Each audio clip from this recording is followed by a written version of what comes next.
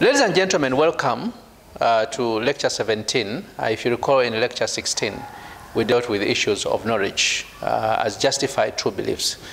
In this lecture, we intend to discuss this element of truth, which is one of the central problems of philosophy. And the topic for today is just truth lost. And I'll just give an introductory perspective. In our next lecture, which is lecture 18, I want to invite you to listen to some of the aspects as we delve into the theories of truth. Now, ladies and gentlemen, philosophical work on truth has been quite abundant during recent decades. And this is an introductory lecture on truth. But a lecture that does not really go into the wealth of logical detail that has often characterized a number of treatments in the philosophy of science, and more so dealing with the issue of truth. Now, the topic of truth touches most other subjects within the broad area of philosophical logic, ladies and gentlemen, and also other areas like semantics and epistemology. And of course, under the under semantics and epistemology, we do with the nature of the bearers of truth and falsehood, ladies and gentlemen. And of course, the other areas are quantification, vagueness, and conditionals. The other disciplines are modal and intuitionist logics, and of course, logical paradoxes and the definition of knowledge and justification. So this topic of truth has really moved into many other disciplines, and you'll find debates from all over the disciplines. Now, in this lecture, I have preferred to focus on the overall map of the battle in the area of philosophy of science, but more so dealing with the truth. So the battle around I'll give you the overall map of the battle around this concept of truth. My objective is to indicate the significance of the various theories of the rest of philosophy of economics. Now, this is why the lecture is centrally centered with one of the most discussed topics in the recent philosophical literature, and that is really the deflationist or what we call the minimalist theories of truth. So these theories are very, very attractive, and the debate is very attractive because these theories and the debates promise to solve or to dissolve some of the main problems of philosophy, ladies and gentlemen, and such as the debates between realism and anti-realism, and by making truth a relatively simple thing. And if you recall, in lecture 13, 14, 15, that's where we ended. We actually talked about issues of modeling, but the issue of reality came up in that bit. So when we say that the truth is lost, right? Now, truth, as I've already said, is a central philosophical notion, perhaps the central one. And many other important philosophical notions depend upon it. And they are closely tied to this aspect of truth. So, and as you can see, when we talk about truth, there are many things that come up under, for example, thought. And thought is an idea or opinion produced by thinking, an idea or opinion occurring suddenly in the mind. I mean, just like one would say, I have a thought, right? Or comrade has a sudden thought, or Bernard has a certain thought, right? Or a sudden thought in this case. So thought in this case is a kind of inward dialogue carried on in the mind itself, as given by Thetis in around 189 E and 190. And that judgment results when the two inward voices in this case affirm the same thing. So when we start talking about thought, then there is that inward judgment that comes in. Now, the other aspect is belief. So whenever we talk about truth, then belief also comes in. Now, when we say that I believe something or we believe something, to believe something is to believe that it is true. And this is an acceptance that something exists or is true, especially one without proof. So when you say Bernard believes in extraterrestrial life, it actually means that it is belief in this case. So belief is an important aspect that comes to the fore whenever we start discussing knowledge or discussing truth in this perspective. So the other aspect is knowledge, which we have already discussed in lecture 16. Now, if one knows a proposition, then it is true, right? And the other thing that comes in is reality. Reality is what our true statements or beliefs and theories are about. And the other issue is about fact. And the facts are what makes our statements true, ladies and gentlemen. So the other one, well, you have issues of possibility and necessity. I'll not really go into details of these. Can one say something true about what is merely possible? Are there propositions which can be true in all possible words? Right, plus so many other things, right? But the issue of existence is also important because philosophers have been really discussing over the years the issues of metaphysics. And if you see there is a link between metaphysics, then ontology and epistemology, and so forth. But certainly these are very important in this case. So the issue of existence or being, can we talk truly about non-existence in this case? So just to demonstrate a few things, you'll discover that when we talk about existence and being, there is a debate that, has been put forward and led by Martin Heidegger, 1949. And in philosophy, according to Martin, being means the material, right? We are talking about being, B-E-I-N-G, being. It means the material or the immaterial existence of a particular thing. So you can't say that I see, right, this bottle here. So you can talk about a being, but you can also see me here, and you can talk about a human being, right? So we're talking about the issue of being, and in philosophy, being is an important aspect. And this is an issue that has been discussed in metaphysics, right? And there are so many perspectives that go into this. So whenever we talk about being, we actually say that something exists. So anything that exists, ladies and gentlemen, is being. Now, ontology in this case is a branch of philosophy that studies being. Don't forget that. Being is a concept encompassing the objective and subjective features of reality and existence. And anything that partakes in a being is also called a being, right? Don't forget that. We talked about the objective and the subjective features of reality and existence, right? Because we are talking about existence and being as propounded by Heidegger.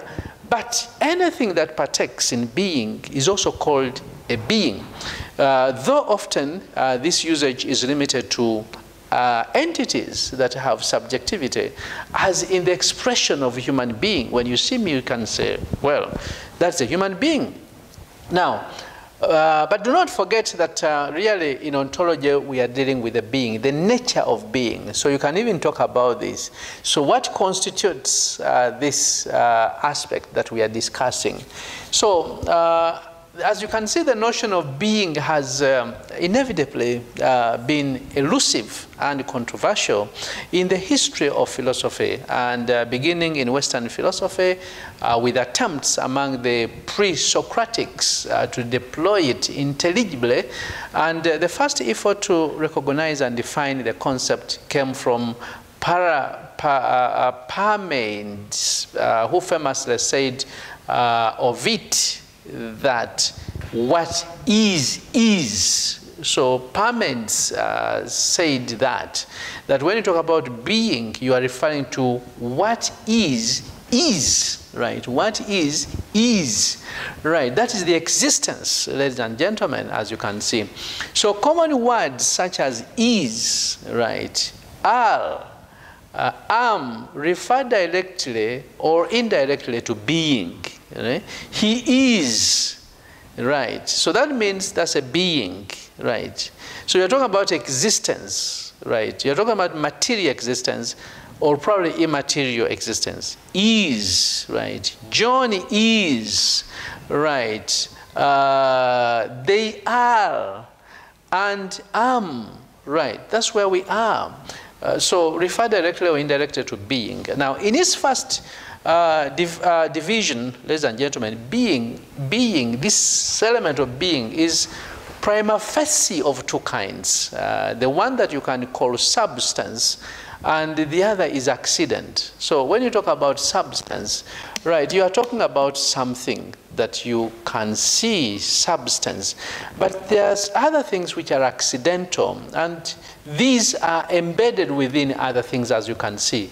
So when we say that accident, when we say being is a prima facie, right, accident, right? Accident is that whose being subsists in something else. So that being which is complete without it is either active by itself or due to something else. And I can give you an example. An example of this condition is the whiteness of a cloth, right? So when you say this cloth is white, this cloth is red, this cloth is blue, right? We note that the cloth exists, right? And that's a material being, and you're talking about substance in this case. So the cloth exists either by itself or due to itself, or by means of whose things which bring about its being in this case. But look at the element of whiteness. Whiteness subsists in a dependent manner in it. So whiteness and whatever is analogous to it are called accidents in this case. So in this context, ladies and gentlemen, the receptacle of whiteness is called a subject, although in another context, something else is meant by subject. Thus, a subject is that which is not an accident, whose being, moreover, is not a subject in a subject, but is a reality such that the being of that reality, ladies and gentlemen, that essence are not receptible to another thing having the aforesaid characteristics. So one may regard the substance as a receptacle which lacks this character in this case. But to be active, this substance needs to be accepted by this receptacle that we have already seen in this case, whose reality we then establish later when we clarify its nature. So one may regard the substance neither as a receptacle nor as being in a receptacle, as we shall also establish subsequently when we explain its being, ladies and gentlemen. So this then is called a substance, ladies and gentlemen. So Aristotle's position, right, now we go back to the early philosophers, Aristotle's position became very clear in subsequent sections of the metaphysics when he indicates that mathematics cut off a part of being. So whereas metaphysics investigates being as being, ignoring those elements of being which are related to it in an accidental manner are a determination of being. For example, account of this topic, right? If you want to understand what we are talking about in this subject or in this lecture, then you must see Owen's The Doctrine of Being in the Aristotelian Metaphysics. And of course, this is published 1953 in Toronto. So it is also central, as you can see, because we need to understand what theoretical life is about. and what it aims at. Now, science is said to be a search for truth, a search for knowledge, and that's why we define knowledge as justified true belief. This is also, this is very important, and it also applies to economics and philosophy as a discipline and other disciplines, ladies and gentlemen. So practical life, by contrast, is said to be the search for the good or the search for the just. And it does not result in things that are true or false, but many philosophers claim that the good or the just are objects of knowledge. And in so far as knowledge involves truth, this notion is relevant in the practical realm as well. So knowledge as we have seen and knowledge as we know it is justified true beliefs. So even if ethics is not to be understood as a matter of knowledge of certain truth, but say as a matter of expression and regulation of feelings, it's important for us to understand that nature of truth in order to see the contrast, ladies and gentlemen. So even when you start discussing issues of ethics, right, you must at least have a certain element of truth in it, and of course the contrast of that. Otherwise, you'll not be able to discuss issues of truth very well. And this applies to aesthetics too. And of course, we know aesthetics is judging that something is beautiful, but for you to be able to judge that something is very beautiful, you must really know certain truth about what constitutes beauty. Otherwise, you'll not be able to tell. And if not, then we'll have, you won't be able to tell the difference between aesthetics and, of course, truth-seeking discourse in this case. So it is similar for evaluating the difference between metaphorical and literal discourse, poetry and prose, rhetoric and science, fiction and non-fiction, historiography and narratives, and so forth. So, ladies and gentlemen, in this case, we have a major philosophical task, right? A major philosophical task. In this case, to understand what role truth plays in our ordinary as well as in our more so conceptions or conceptual models. So we need to understand what truth is and what role truth plays in our ordinary as well as in our more sophisticated conceptual schemas or schemes, right? And then when we do this, we shall be able to understand what knowledge is all about, because knowledge is about justified true beliefs. Let me just give you a simple example for us to illustrate this element of knowledge. Remember, we are discussing truth, and the truth is an element of knowledge, because knowledge is justified true beliefs. Now, since we are dealing with the truth lost, we need to understand truth very well. And let me just give you a simple example that is taken from the Bible. For example, in the Bible, in John, in the book of John, chapter 18, verse 38, we see Pilate is jesting, right? Pilate is known for having jested. What is truth? And he seems to have many disciples today, right? There are many people who believe in Pilate, right? Pontius Pilate. So just to read for you again what is contained in that scripture, John 18, verse 38. But for us to understand the context very well, we shall start from verse 33. Right. So John 18, verse 33, ladies and gentlemen, says that then Pilate entered the governor's headquarters, what they call the praetorium again. So then Pilate entered the praetorium again. He called Jesus and said to him, "Are you the king of the Jews?"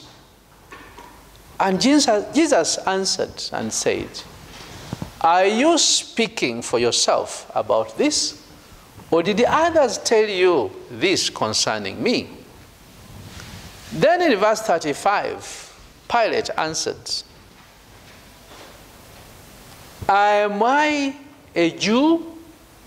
Your own nation and the chief priests have delivered you to me.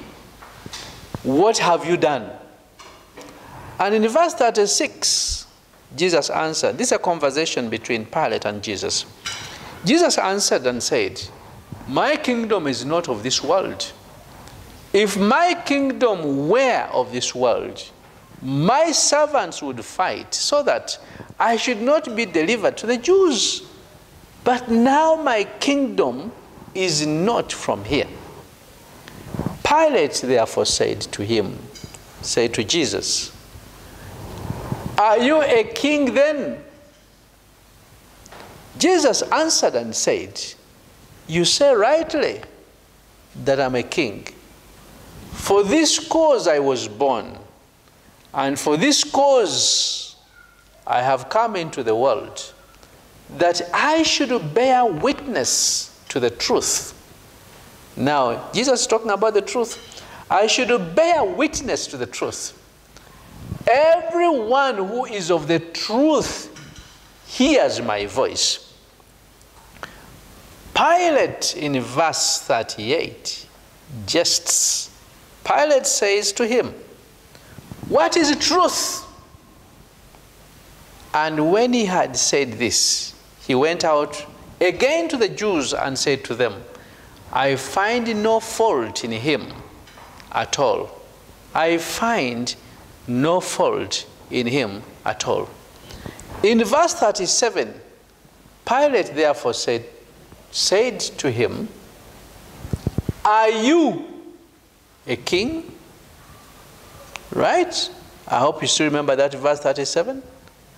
Jesus answered, you say rightly that I'm a king. For this cause I was born, and for this cause I have come into the world, that I should bear witness to the truth. Everyone who is of the truth hears my voice. Now, what Jesus in this case meant was that he was born. He came into this world, right, to witness, to bear witness to the truth. And therefore, if you are of the truth, you will then hear his voice. Right, and remember, that's the time when Jesus was around and Pilate was also around and the Jews were also around. And, the account unfolds. So, Jesus meant in verse 37, because you don't hear, right, you don't respect and believe my voice, you are not of the truth. And he meant that. So, in other words, remember, we are talking about knowledge, justified true beliefs, right? Propositional knowledge was advanced. Actually, propositions were advanced in this case. Right, so for these propositions, there are about three things that are pertinent. One was justification. Right. In other words, you must have evidence.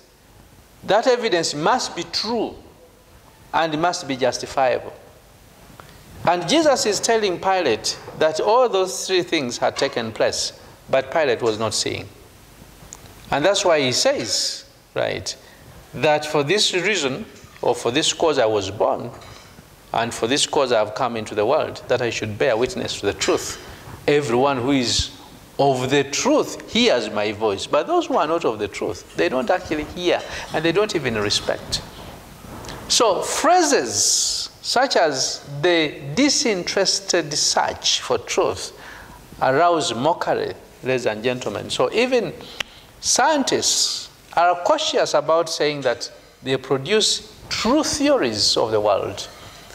They prefer to talk about models, right? Because they don't have true theories.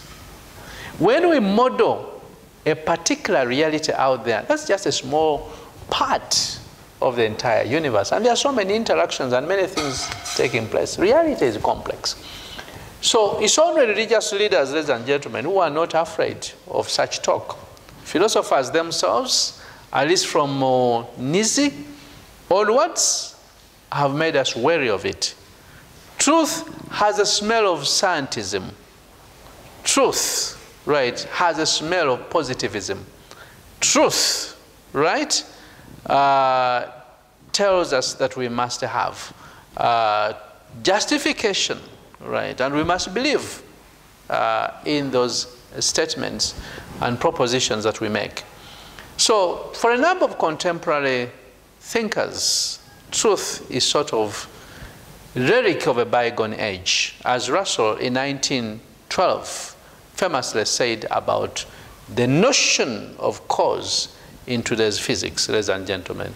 So that is very important. And if you read the work of the Foucault philosophy, and I want to invite you during your free time to read. By the way, I want to come to a close. Possibly this is a lecture that we shall continue discussing in our lecture. So these are aspects we shall continue discussing in lecture 18 when we go into the theories of truth. But remember, I'm just giving you an introduction to the truth that we think is lost. So you can see in this case, there are so many schools of thoughts, right? And I want to go into those schools, but I've already said that in this case, it's only religious people who do not fear talking about the truth, right?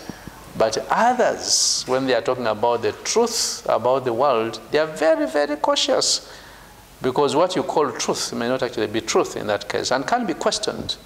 But certainly religious people can say anything that they want to say. And now that doesn't mean that whatever they're saying is correct, and that's why we need also to interrogate. And no wonder Jesus also made the same statement in the Bible when he said that search the truth, because in them you think you have eternal life, or you have knowledge, right? So it's very important to continue searching these things, as you can see here. So truth must be guided by science, right? So that's one of the most dominant trends in the field of truth, or in the field of philosophy, which is followed by scientific and rigorous studies. And you can actually call that laboratory life at the end of the day. So if you are not guided by truth, and you are not guided by ideals of objectivity, then of course most of the things that you'll be saying will not be correct, ladies and gentlemen. So that's what it is. Now in this lecture, as I close, ladies and gentlemen, it is suggested, of course depending on the school where you belong, school of philosophy, there are those who think that we have the truth and we can know the truth, and there are those who are on the extreme, they think that you can't know. So it is suggested that there is no such thing as truth. There are those scholars who believe that, some philosophers who believe that, and there are those who also believe that there are so many truths, there are many truths, and of course most of the researchers, if you are very conversant with the research process, usually people use their own lenses. That's why you'll have a mathematician using a mathematical lens to examine a particular situation. A lawyer will use a legal lens. A psychologist will use a psychological lens. And of course, accountants will use the accounting lens. So we use so many lenses. So in such cases, if somebody looks at an issue using his own lens or perspective, right, and a theologian doing the same thing, then you can talk about many truths in this case, because each person will see and will adduce evidence that supports his or her view in that case. So you can talk about justified true beliefs, because knowledge exists in all those disciplines. So truth for X, or truth for Y, or truth in this context and truth in that context then becomes pertinent, ladies and gentlemen. So that's why you have the relativism, you have the nihilism about truth, and these are certainly alternatives to the truth. So truth in such views, right, is mere an effect, a projection of our discourses into a fictional reality in itself, ladies and gentlemen. But whatever the case, ladies and gentlemen, the issue of truth becomes important, and we have to continue searching the truth, ladies and gentlemen. Right, so as we come close to the end, right, let me just say this. A number of contemporary philosophers have attempted to resist a number of perspectives and conceptions of truth. And many of them are faithful to the traditional view, according to which there are at least some regions of discourse, in particular in science, which are truth-apt, that is susceptible to be assessed for truth or falsity. So anything that is outside may not be taken on. So they agree that they claim that we can describe or mirror an independent reality is not easy to defend without all sorts of qualifications. And that's why you have all those lenses that I've just given you. But they still agree that truth is at least a regulative ideal, and that philosophy can be regarded as a theoretical attitude which can produce arguments and evaluate them, as well as it can promote certain claims which can be confronted with facts, however difficult it is to spell out those particular facts. We also know that analytic philosophy in the 20th century, from its realist beginning with the works of Frege, I'm sure you have read the works of Frege, and Russell and Moore, and its attempts during the logical positivist period to demarcate sciences from metaphysics, to its contemporary attraction for naturalism and scientific realism, illustrates the permanent appeal of talk in terms of truth and associated notions such as correspondence or verification. And these are things that we are going to discuss in our subsequent lectures when we start going into the theories of truth and discussing the correspondence truth, ladies and gentlemen. So a major and striking difference between the traditional or probably the tradition in philosophy and the tradition known as continental philosophy is that analytic philosophers have devoted a lot of effort trying to account for the meaning of the simple word true and to discuss the various possible theories of truth. So they want to know what it means to say that our theories of the world are true and whether they can actually say it to be so. So can we say that our theories about the world are correct? And do we have evidence to prove that the theories that we hold about the world are true? So that's why our attempt in modeling, our attempt to do research is to try and study and understand reality, but we want to come to that element of truth. We want to come up with knowledge, and that's why knowledge is justified true beliefs, ladies and gentlemen. So as I close, ladies and gentlemen, I want to thank you for attending this lecture. And our objective in this lecture was to actually look at truth lost, but more so examining truth as one of the major and central issues of philosophy. And I've given you in a brief sketchily those aspects that constitute truth. Now, what I'm going to do in our lecture 18 is to take you through classical theories of truth, but I will start with a preliminary map. I want to thank you for attending this lecture. I want to thank you for being patient, and I can only say stay well, stay safe, bye.